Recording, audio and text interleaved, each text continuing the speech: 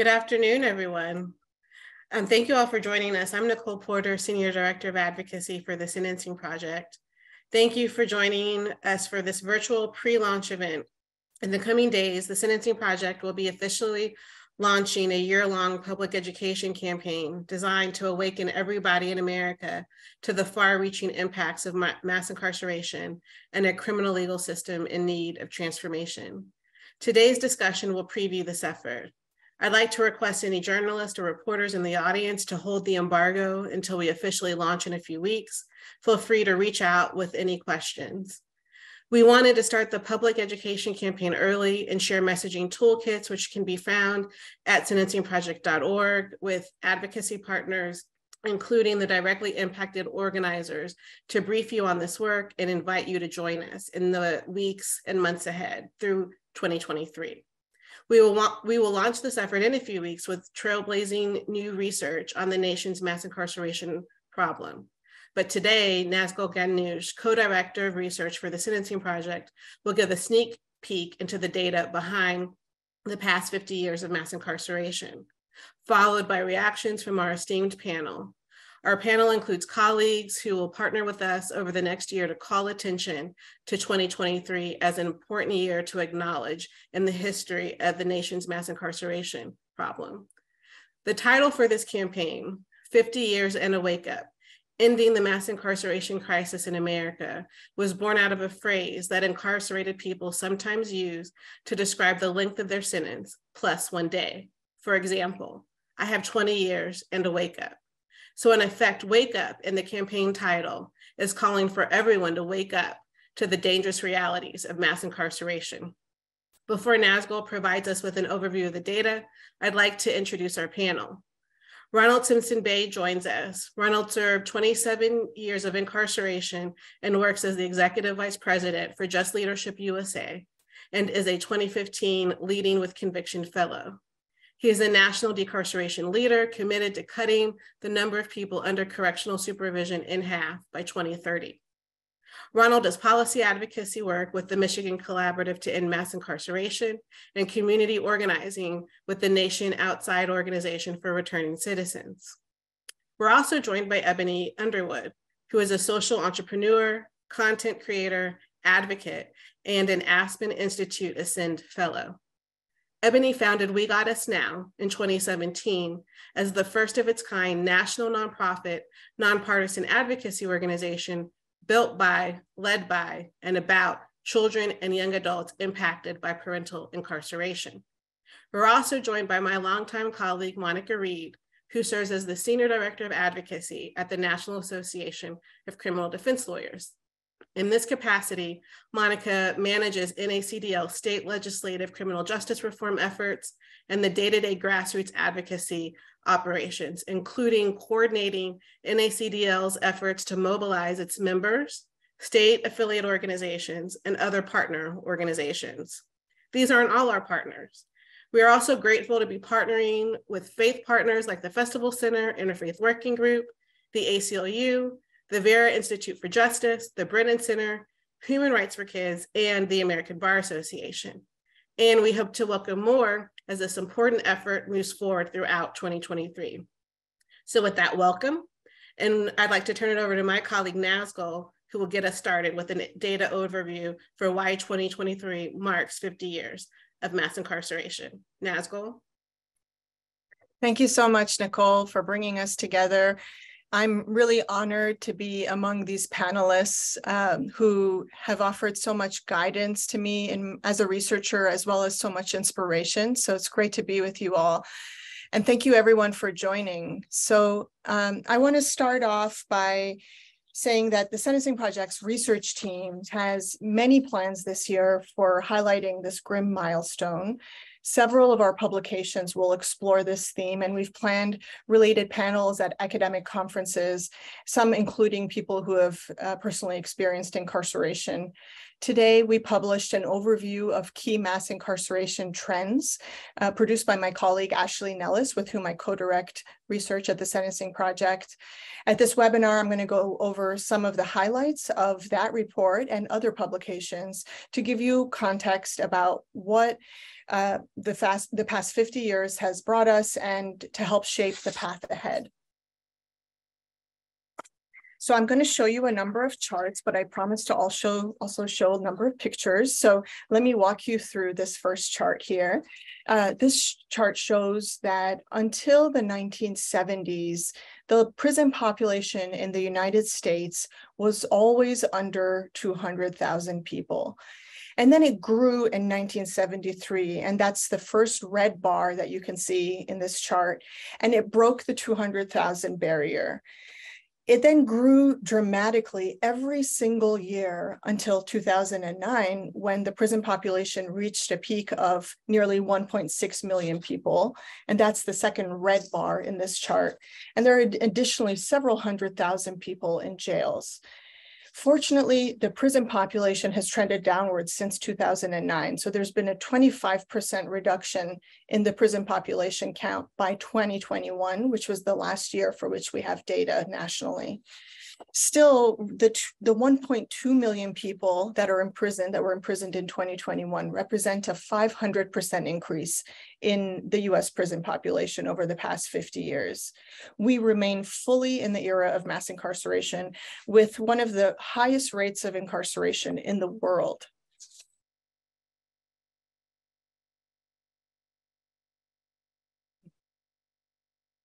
Let me try to get to my next slide. I'm a little stuck here.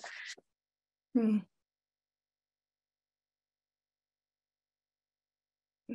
here we go. Okay, so what's interesting about the international comparison is that researchers have shown that over 24 other countries experience the crime trends that are shown here for the United States. The United States is unusual in having a much higher homicide rate, due in part to our prevalence of guns. Crime rates increased in the 1970s in the United States, as they did in many other countries, and they reached their peak level in the 1990s. By year-end 2019, before the pandemic began, reported rates of crime fell to about half the rate that they were at in the 1990s. They did that in the United States, and they did so in over 24 other countries that did not increase incarceration levels like we did. But the United States increased incarceration levels while crime rates were increasing, and we continue to increase incarceration levels even while crime rates were falling. And that's because of policies and practices that were implemented during the past 50 years of mass incarceration. So these include mandatory minimum sentences, so-called truth in sentencing laws, and harsh prosecutorial charging and plea practices. In 2020, amidst the COVID-19 pandemic, violent crime rates increased and homicides spiked, and while property crimes continued to decline. Policymakers now have to effectively tackle this uptick in lethal violence using evidence-based solutions while correcting the counterproductive, cruel, and costly policies of the past that led to mass incarceration. We've seen clearly in the last 50 years that crime rates and imprisonment levels have no consistent relationship with each other. In order to end mass incarceration, if we wanted to cut our prison population back to the level that it was at before mass incarceration began, we'd have to cut imprisonment levels by 87% from the peak that they were at in 2009.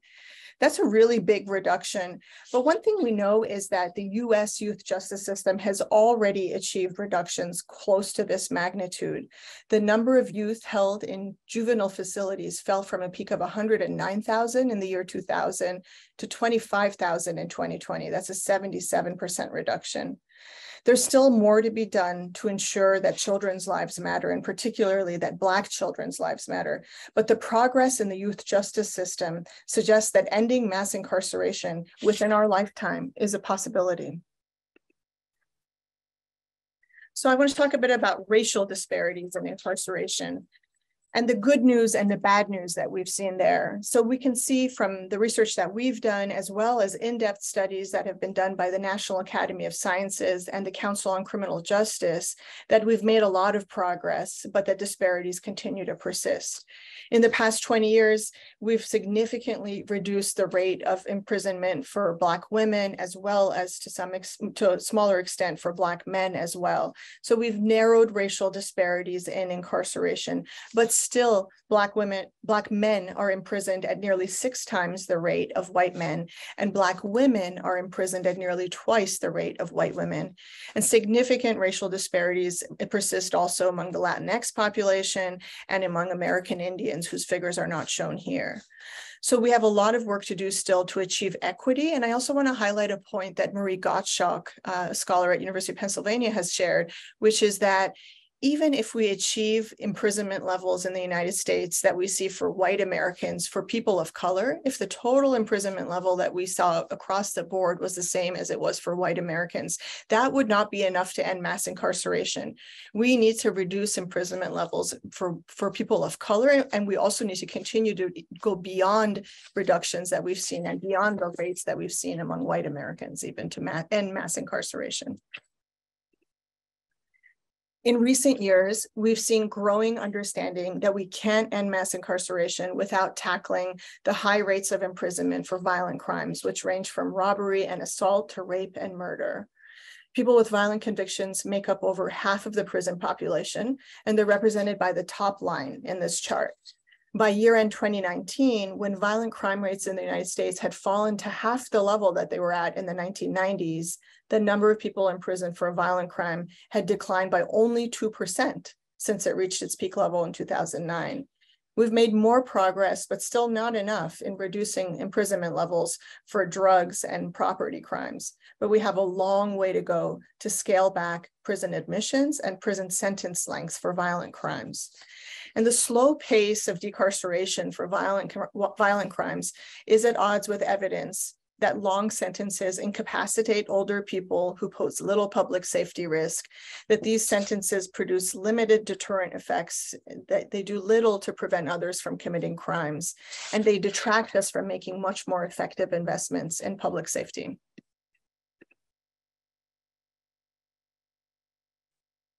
People age out of criminal activity, and that's one reason that the Sentencing Project is working to end life imprisonment and why we support expansive second look reforms. People released after decades of imprisonment for the most serious crimes, like those pictured here who were released as a result of the Unger versus Maryland court decision, have extremely low recidivism rates. Our research has shown that the prison population serving a life sentence today is larger than the total prison population in 1970. What I'd like you to notice from this picture is the old age of the individuals, as well as the fact that they're overwhelmingly African American. Nationally, almost half of people serving life sentences are African American. And in some states like Maryland, about 3/4 of the life sentence population are African American.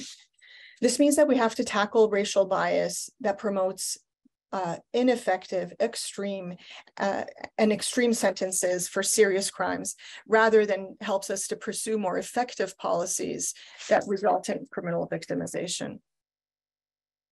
Here's another look at this trend of racial disparity growing with sentence lengths. So the bar on the left shows the percentage of the total American population that's African American, that's 14%. The middle bar shows the percentage of the prison population that's African American, and that's 33%. And the bar on the right shows the prison population that is serving a sentence of 10 years or longer, and the proportion that is African American there is 46%. So you can see that the proportion of people who are African American in the 10+ year group in prison is higher than the overall prison population itself. And then I just want to conclude with 2 points about how broad the impacts of mass incarceration are beyond the people that are given felony convictions and that are serving these sentences. So first, we know that half of people in prison are parents of young children. And so several million children have experienced parental incarceration. We know from the National Institute of Justice that there are many harmful effects of parental incarceration on children, including psychological stress and economic hardship. These harms disproportionately impact children of color, especially Black children. And the second example of the broad reach of mass incarceration that I want to highlight is the effects on our democracy. This photo depicts people in Nebraska who were advocating for bills that would restore voting rights to Nebraskans who had completed their sentences and are living in communities. Nationwide, over 4.5 million Americans cannot vote because of a felony conviction. Most of these people, over 3/4 of them, are living in our communities. They've either completed their sentences or they're on community supervision, such as parole or probation. These harms of limited access to our democracy disproportionately impact people of color, and again, disproportionately impact Black Americans. Nationwide, over 5% of the Black voting age population is disenfranchised because of a felony conviction, and the rate is much higher in some states. Advocacy to reinstate voting rights for people with a felony conviction, as represented by this photo, can help to ensure that we end mass incarceration within our lifetime and move us towards more effective and less harmful public safety solutions. Stop there. Thank you, Nazgul. So we're going to get into a conversation with our panelists, and I want to invite our panelists to turn off their cameras so we can come onto the screen and get into dialogue. I notice a lot of feedback and comments in the chat. I want to encourage folks who have questions to ask them in the Q&A function of this webinar so that we can get to them. After our panel discussion, we will have time for Q&A this afternoon. And thank you all for your enthusiasm, and thank you for being here. We have several hundred people on, so it's very exciting that folks want to join us in this pre-launch event. Again, want to ask any journalists or reporters who are in the audience to respect the embargo. This is a pre-launch event. The Sentencing Project is taking the time to preview this information for our partners who've joined us here today and others who aren't on the call, and also for other partners who are in the audience that we want to welcome to support us and work with us over the next year during this public education effort. But with that, I want to turn to our panelists, to Ron, to Monica, to Ebony, and ask you all for your feedback, for your reactions to Nazgul's presentation. So Ron, we'll start with you. Thank you, Nicole. Good afternoon, everybody. I'm Ronald Simpson Bay, the Executive Vice President of Just Leadership USA. It is an honor and a pleasure to be here with you today. And Nazgul, thank you for such a powerful presentation. It's like, you know, no matter how many times I hear and seen those numbers over the years, they still, every time I see them, they blow me away. And I think my first initial thought is a saying that our president, Deanna Hoskin, president and CEO of Just Leadership USA, she always says that the correction system is a catch basin for all the other failed systems in our society, the school system, the transportation, housing, employment, all the failed systems in our society is like they dump everything into the correction. So we end up with these 2 million plus people incarcerated. We know in the United States that, you know, we only make up 25% of the world's, a quarter of the world's population, but we have a quarter of the prison population. So it's crazy. So to see those numbers in stark reality, it still chills me. And thanks for sharing that, Nazgul. Thank you, Ron. I want to go to you, Ebony, for any reactions or feedback you have. Yeah, first of all, again, thank you. My name is Ebony Underwood. I'm the founder CEO of We Got Us Now. Nazgul, excellent presentation. Again, just to echo what Ron just said, I agree, like seeing these numbers in real time and just understanding the depth of what has happened over the course of 50 years is honestly really heartbreaking. And so happy to be in this conversation and happy to know that we are actually addressing this huge ass elephant in the room that we haven't addressed in a long time. And there's so many rippling effects from this that I am just elated to be in this conversation and know that this community is uplifting this very, very important subject. Thank you, Ebony. And last but not least, Monica, let's go to you for your reactions. Thank you so much, Nicole. So echoing everyone's sentiments, so glad to be here, to be in partnering with the Sentencing Project and all of the other wonderful organizations who are participating in this campaign. And also echoing sort of great presentation and sort of helping to frame this issue. I wanted to point out though, so some of the things that stuck out with me is sort of the need, and I think you had even mentioned them, Nazgul, in terms of the need and the focus needing to be on extreme sentences and more sort of those that fall under violent offenses. Because I think as we talk about, this campaign, it's going to be lifting up and highlighting and educating, but really when we talk about sort of those on the ground and advocates and inclusive of us, right, in terms of how we're approaching policy reforms, when we're talking to legislators, when we're working in coalition, we really do sort of in the not needing to leave out anyone, really need to start, not say start, but really, I think this campaign is going to really show the need to focus on long sentences, violent offenses. I know Sentencing Project, and we've worked in partner with you guys and us as well, in terms of modeling even like second look legislation, right? Sort of tackling the issue of extreme sentences after the fact, but really needing to sort of lift up that your chart, one of them, when it was showing sort of like the rate of reduction, I think 2% for violent offenses, and then like drug offenses, 34. So we really see like where sort of we're seeing the reduction in the prison population and where we're not. And so if we're really going to be serious about tackling the issue of mass incarceration and really sort of lifting up why after 50 years we are where we are going to have to sort of have that tough conversation. We're going to have to push folks who may be more uncomfortable with that conversation to really move the needle if we really want to actually move the needle right on the issue of mass incarceration. So I really sort of honed in on that and wouldn't leave without mentioning that racial justice piece, also a part of the issue of long sentences. I mean, it's really disturbing to see how many people, that disparity, right, in terms of who is serving 10 years or more. And so the issue of tackling extreme sentences is a racial justice piece. And so it's organizations who want to lift up the racial equity issue and really sort of hone in on that, we have to be at the forefront of the issue of long sentences, violent offenses, and having those sort of uncomfortable conversations with many stakeholders. And I know we'll get into that question later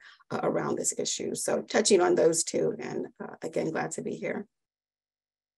Thank you so much, Monica, for to you, Ron, and to you, Ebony, for your thoughtful reactions and for partnering with us on this effort. And also want to extend our gratitude to other partners who aren't on the call, and to everyone in the audience. Again, want to encourage folks to pose any questions in the Q&A function. I see a lot of information being shared in the chat, but if you do have questions, please share them in the Q&A function, and we'll try to get to them. We'll work to get to them when we turn to you all for your feedback and your questions. The Sentencing Project is a research and advocacy organization, but we know that behind each percentage point is a young Black man who's been disappeared to 2 extreme sentencing laws, much in what Nazgul covered in her earlier comments. And behind each data point is a graph. On the graph is a young Latina who has to visit their parents in a prison waiting room. And behind each statistic is an Indigenous woman who lives the experience of failed policies for herself and her community. And behind each data set is a community like the one I grew up in North Houston, where incarceration was almost a norm for folks born in the 1970s and continues to be a norm in some high incarceration communities even today. And so I want to pose a question to the panelists and to folks in the audience. No doubt there are too many to name, but who among the incarcerated and or formerly incarcerated inspires you to participate in what we are launching today, this public education campaign, or previewing today? We'll launch formally in a few weeks, this public education campaign, 50 years and a wake up, and calling attention to the crisis of mass incarceration in America. Can you share their name? Can you bring them into the room in spirit, into the virtual Zoom room in spirit? Because we know that in addition to us doing this work here, we're also going to be doing this work in partnership and in collaboration with folks on the inside the walls, and the people who are living with the trauma and the horrors of mass incarceration after their sentence, and also the family members who have suffered their disappearance. So Ebony, I'll start with you and then go to other panelists. Thank you. Gosh, there's so many people, right, that I want to name. But I would say the one formerly incarcerated person who inspired me altogether to participate in this campaign and just be in this work, it would be my father. I'd be remiss to not say my father, Bill Underwood. My dad has been dedicated while he was incarcerated to my siblings and I.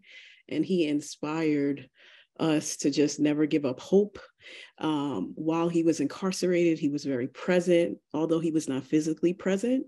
During the 33 years of his incarceration, he was a relentless, committed father, making all efforts to maintain a relationship with all 4 of his children and his grandchildren. And he always remained in positive spirits, despite the fact that he had a life without parole sentence. So, to echo what Monica was saying, it's so true. We have to look at those sentences that are really, really challenging and difficult, because had it not been for his persistence and his fortitude to keep going forward, I don't know that I would have even started We Got Us Now, or even had the ability to have started it. So through my advocacy, I learned that he was not alone, that there are many incarcerated parents who remain connected to their children and want to be reunited, right? And their children want that too. And so, my dad and many other incarcerated parents and their children who love them despite their mistakes are who inspire me every day and who have inspired the launch of We Got Us Now. So thank you for that question. It's so important. There's so many people that I'd love to name, but my dad, Bill Underwood, is the person. Thank you. And Monica, let's go to you. Thank you so much, Nicole. I'm sort of going to do like a 2-parter, because I sort of want to lift up some of the work of a project and initiative of NACDL and of my colleagues. And in that is the Return to Freedom Initiative. And it's really I'm sort of lumping in, then I'm gonna go to a specific person, but lumping in sort of all of the applicants, recipients who have been granted either some type of pardon or clemency under the various sort of projects that they have been pursuing over the last couple of years. I think each time we get, have sort of a staff convening, you hear about sort of someone who was granted either compassionate release or release after due to COVID, or release because of, a trial penalty issue, and they served really excessive amount of sentences. You're sort of reinvigorated in terms of the work that we do, right? That this is what we're trying to do in terms of getting people, they have already sort of experienced that injustice, but we are sort of doing what we can on the back end to get them released. And so sort of lifting up all of these sort of applicants and grantees and recipients of the work under that Return to Freedom project. And also your question, it sort of brought to mind sort of a trailblazer, I would say, and really sort of Glenn Martin. I know a lot of folks sort of know him by name, but I say that because sort of the half by 2023, it's a really aggressive and sort of visionary sort of goal, right? And I think when we talk about this campaign, we are going to have to be sort of visionary, right? We have to think outside of the box. We're going to have to stretch our imagination, right? Like we are sitting at 50 years, we are digesting the stats that we have been shared with, and really sort of like, where do we go from here, right? We're sort of evaluating our past approaches, current approaches, what has worked, what hasn't. And I'm really sort of leaping into a response to I'm sure another question, but really sort of needing to bring a lot of diverse perspectives into the room. And so when I think, and that's something that even challenges myself, and I think everyone can say in terms of when we're thinking through reforms and approaches to this issue, are we thinking big enough, or are we sort of trying to work within the current system that we have already determined to be unequitable and racist and et cetera, et cetera? And so really sort of needing those diverse perspectives to challenge even our normal thinking, right? So we need the people who are trying to work within the system, but we also need the people who are trying to completely reimagine the system, and some who are completely trying to disrupt and burn it to the ground and start over. And so really sort of bringing diverse perspectives. And when I think of people who, sets a high goal and that challenges me, it really sort of moves or sort of continues to motivate me in terms of the work that we're doing, to say that the vision, the goal is not impossible. We just have to think about how we're going to get about getting to that goal. Thank you so much, Monica. And there's so many names being shared in the chat. So thank you all for sharing those. Ron, did you want to call anybody in? Sure. Thank you for that question. As someone who spent 27 years on the Wakeup, I have lots and lots of people that come to mind when that question was asked. But for me, I think it's a little more personal. My son, my namesake Ronald, he served a few months in Michigan Department of Corrections some years back. And on Father's Day 2001, he was shot and killed by a 14-year-old juvenile in Flint, Michigan. and I forgave the child that shot him and advocated for his release. But in addition to that, my son's death is fuel for the work that I do. But in addition to that, his son was born 2 months after he was born, and he's 21 now, and currently sitting in a prison in Kentucky. So my son and my grandson are my motivation for the work that I do and this restorative justice hope that I have for our country. Thank you so much for that, and sorry for your loss in the day-to-day, given your son's loss. Nazgul, was there anyone else you wanted to call in? Sure.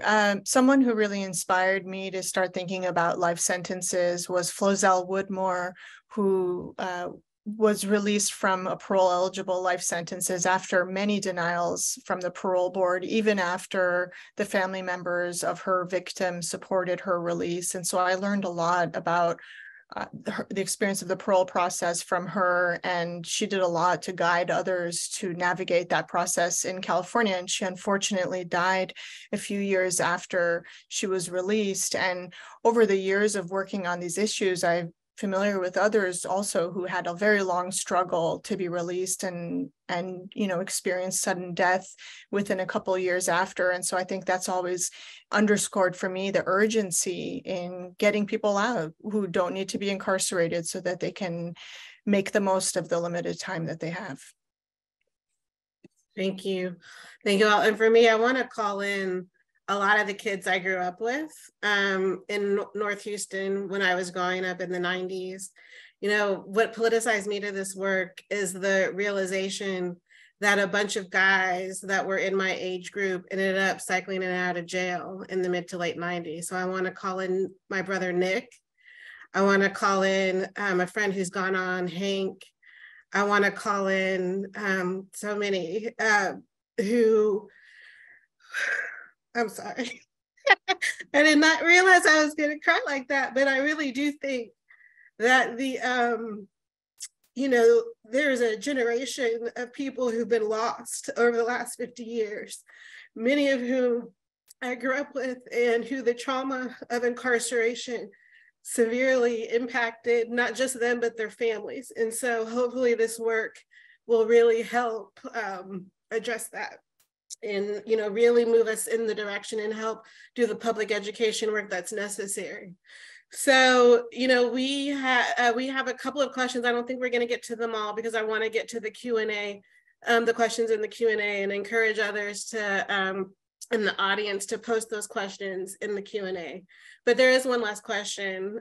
Well, there's two questions that hopefully we can get to, and then we'll turn to the questions in the Q&A box. And one is, what has to be different about the approach this year, given the work that we've been doing, that all of our respective organizations have been doing, the work that many advocacy and research organizations and grassroots organizations have been doing, but what has to be different about our approach this year to meaningfully call attention to the fact that 2023 is the 50th year of incarceration, mass incarceration? And we'll start with you, Nazgul, and then go to other panelists.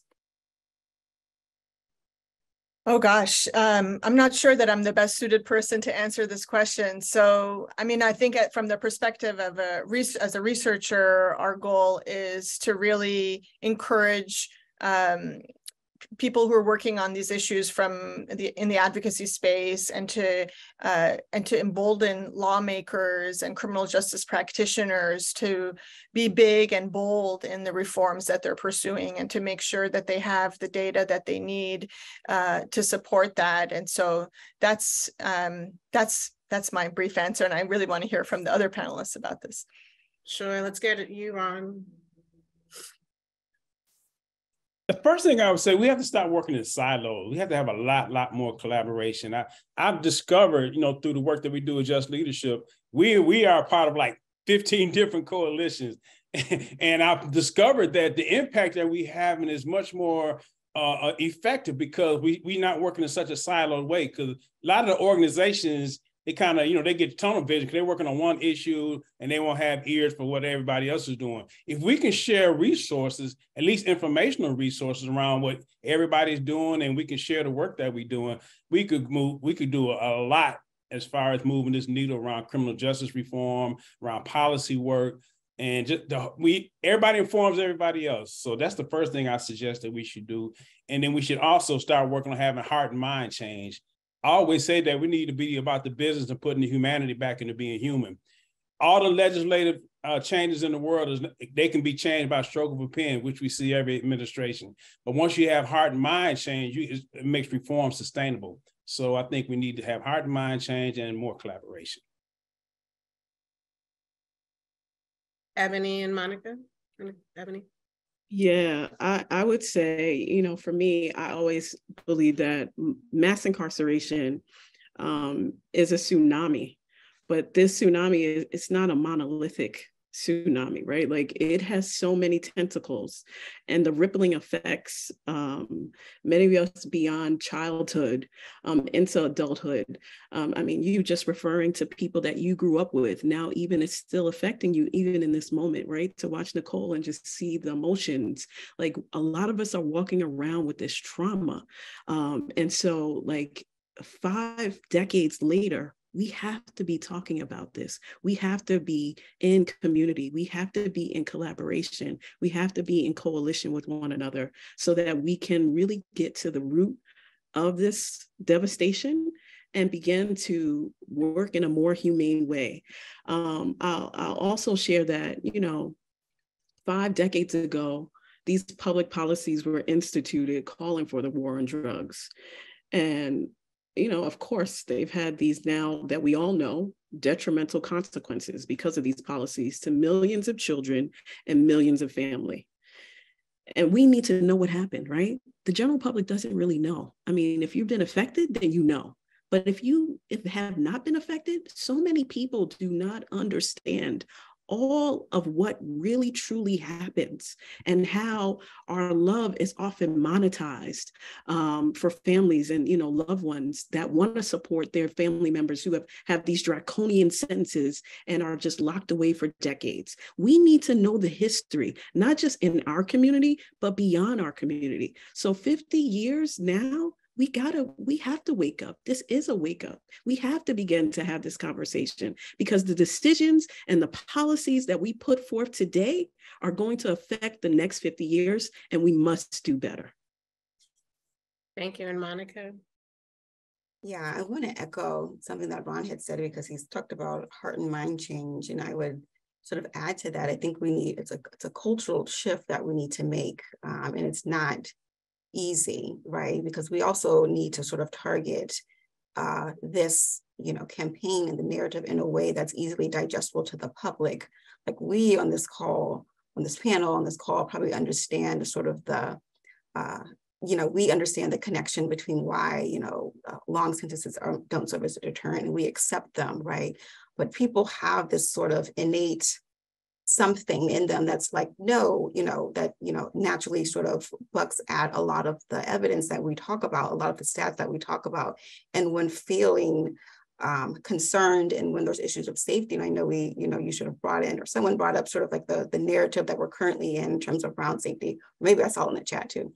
They have sort of like a knee-jerk reaction to just go back to what feels normal, I guess I'll say.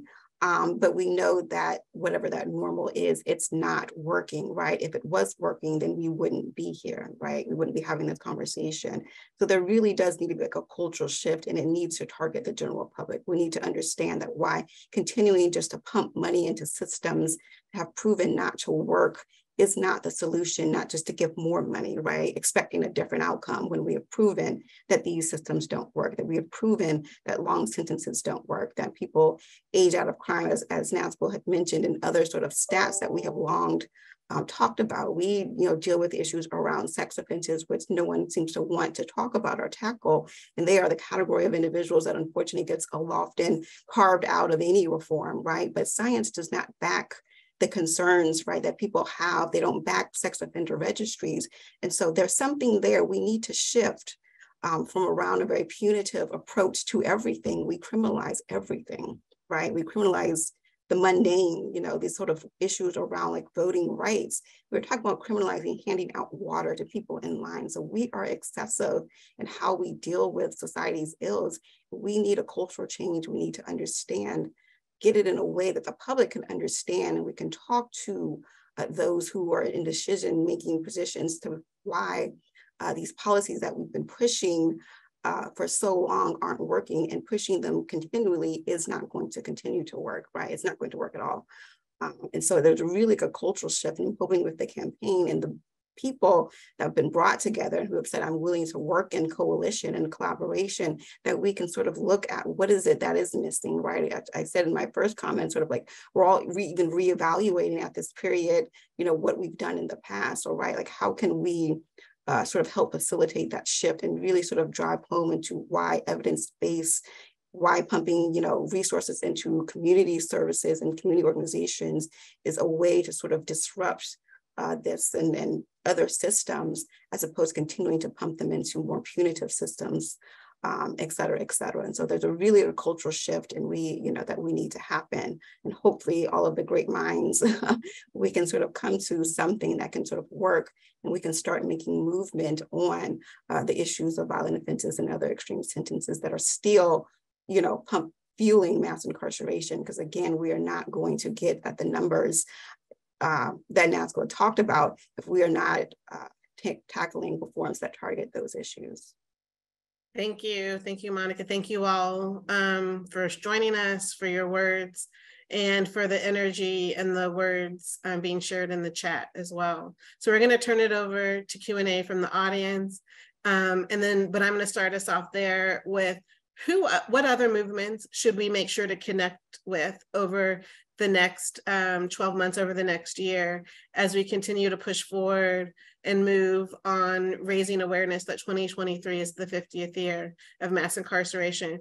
And all of you come off to share any thoughts or reactions to that question, and then we'll turn it over to Q&A from the audience. But any thoughts on what other movements that we should make sure to connect with and partner with over the next year?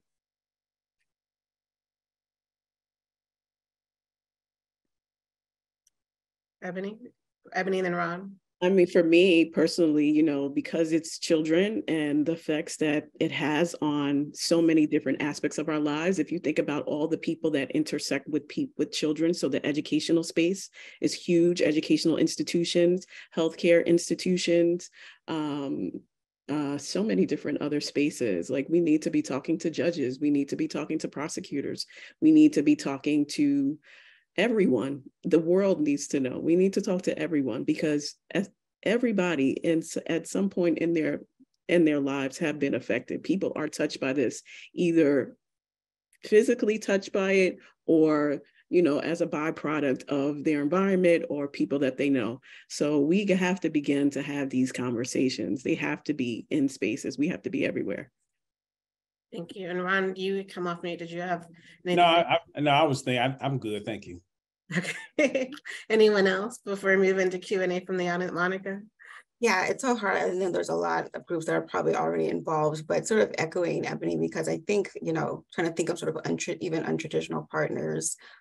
We had sort of a event or webinar or in-person event that sort of focused on sort of non-carceral investments to reduce crime and safety. And a lot of the sort of, when I think of like partners and solutions, we're like non-criminal justice. I mean, we're talking about like employment and housing and health. And so there's like a lot of, and especially when we see sort of the over-criminalization sort of banner, right, in terms of issues, those who are working in substance use and abuse. And so really thinking beyond even probably a lot of our normal partners to really sort of bring in people to the conversation, because over-criminalization is tackling all of these sort of issues, right? And so bringing in people in those industries who are focused, I know corporate and employers, et cetera, really are involved in sort of like the issues of collateral consequences and making sure people can get employment, right? And so bringing in and continuing to look how maybe untraditional partners and bringing them into the conversation,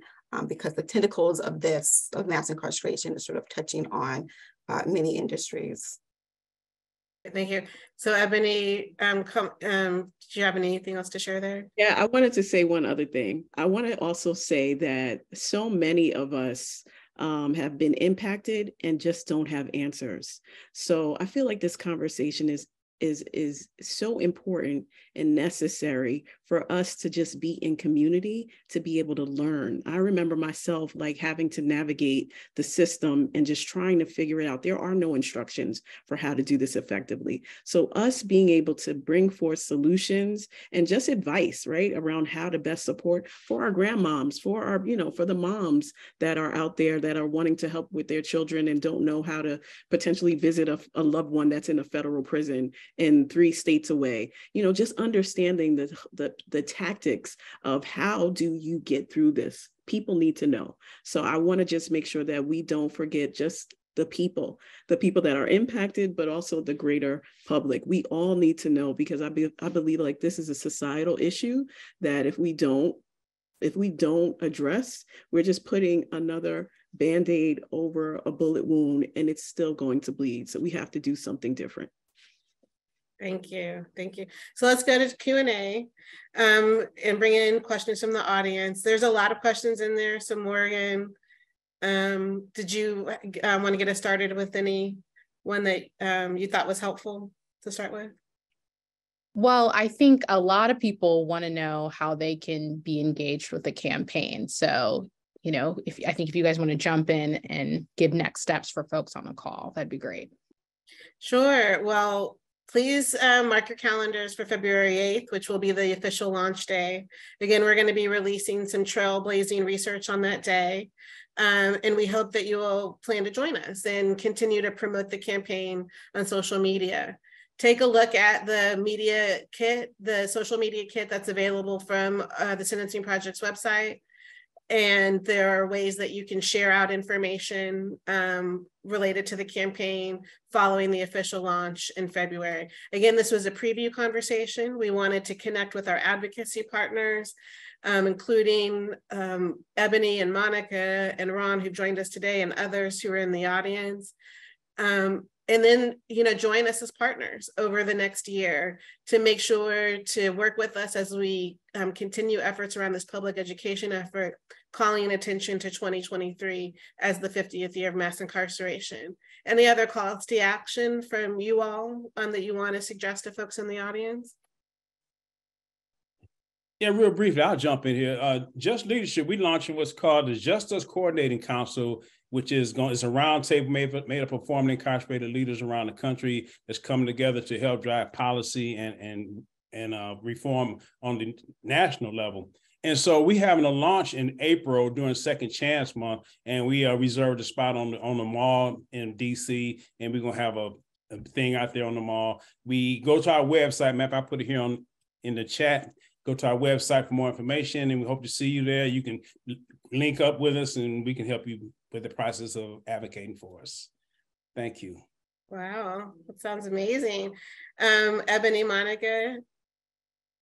I would just say that, of course, We Got Us Now, we have a flagship program. Our flagship program is the We Got Us Now Actionist Leadership Program. That's where we actively engage daughters and sons who are directly impacted by parental incarceration and have a proven commitment to want to reform the criminal legal system.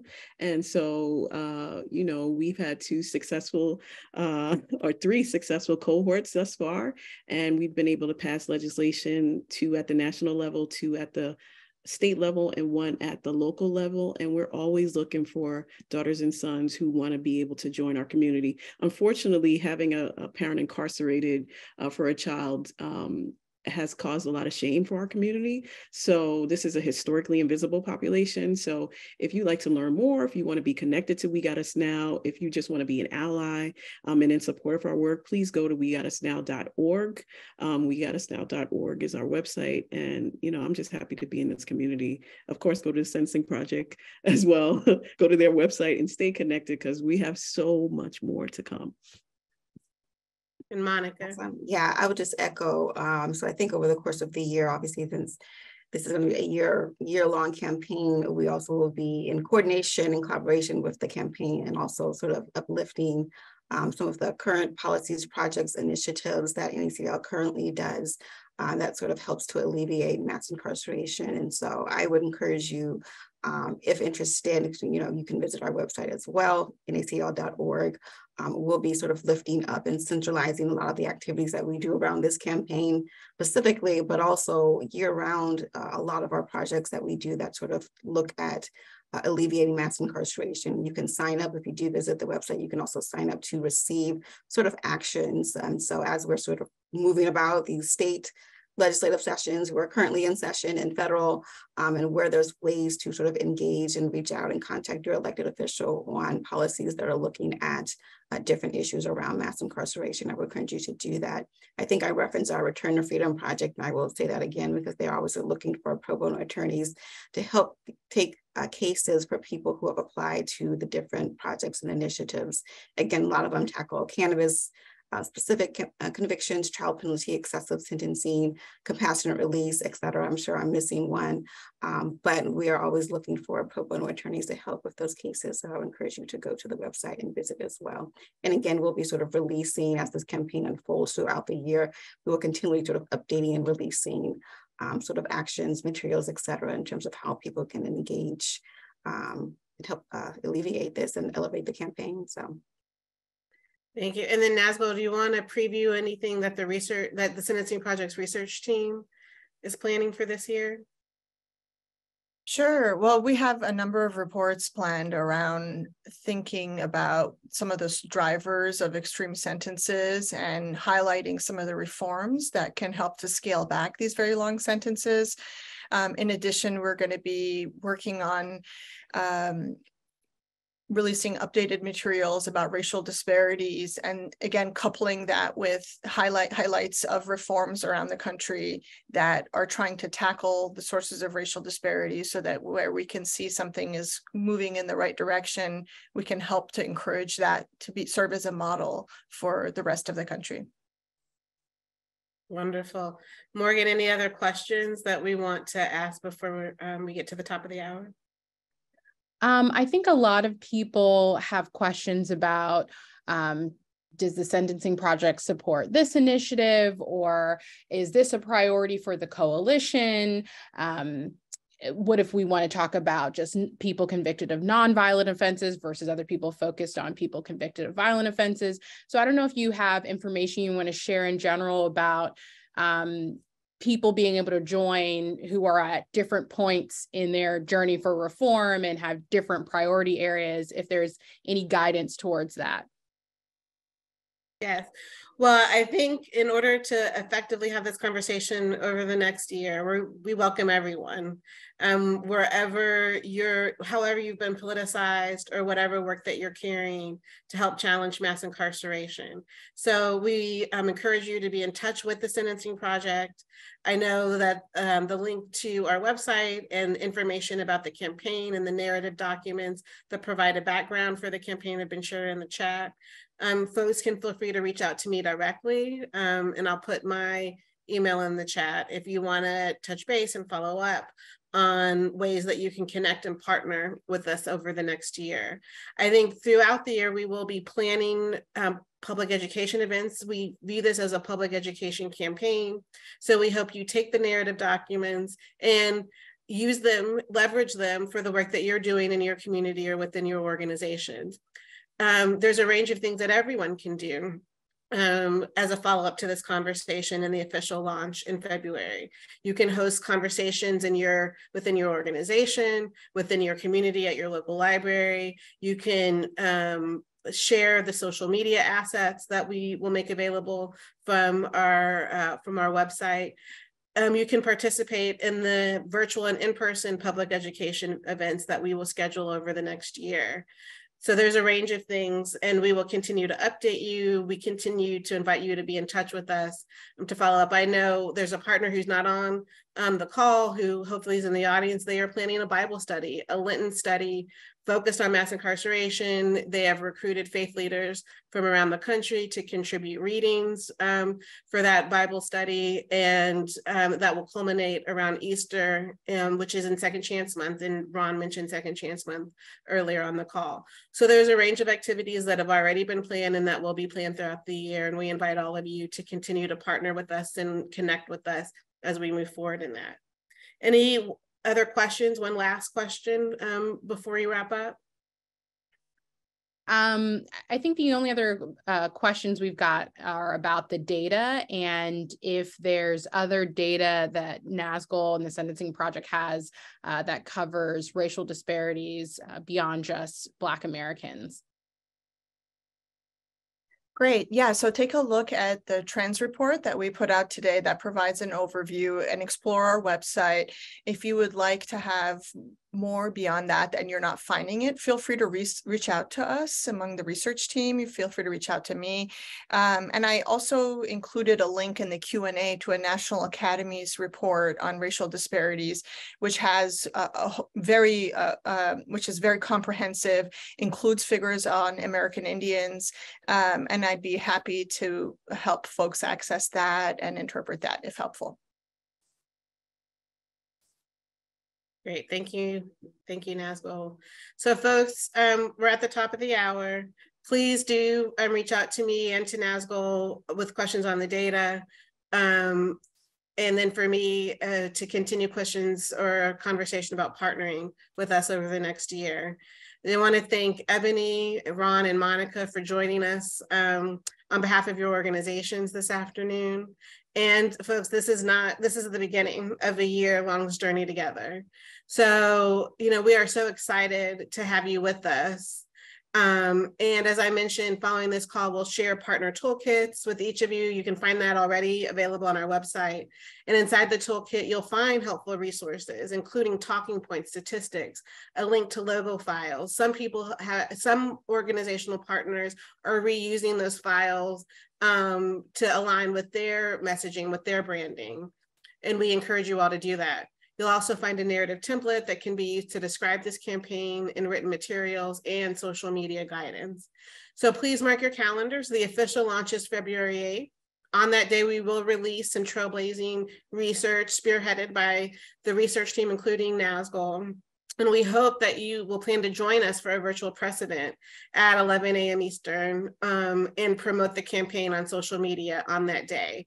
Again, this was a preview conversation. We wanted to call in our advocacy partners, the formal partners, including We Got Us Now, Just Leadership USA, the National Association of Criminal Defense Lawyers, the Brennan Center, the Vera Institute for Justice, the ACLU, the Festival Center, and so many more.